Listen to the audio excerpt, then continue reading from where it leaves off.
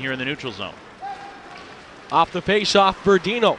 He's got it for Seattle up the center ice. The pass ahead, McCoyer Camps breaks it up, plays it through the middle. Here's Yuri Bazuk down the left side. Bazuk overskates the rolling puck, got hit by Machacek, going to cross-check, and here we go. Leverton jumps on Machacek, and we're going to have a little scrap in the Seattle zone. And Bazuk, Freddie, got leveled with a two-hander across the shoulder blades by Cason Machacek, and the Hurricanes are going to end up getting a power play. We'll see if that actually is the case, as Craig Leverton jumped in right away in defense of the Hurricane forward who got hit by Machacek.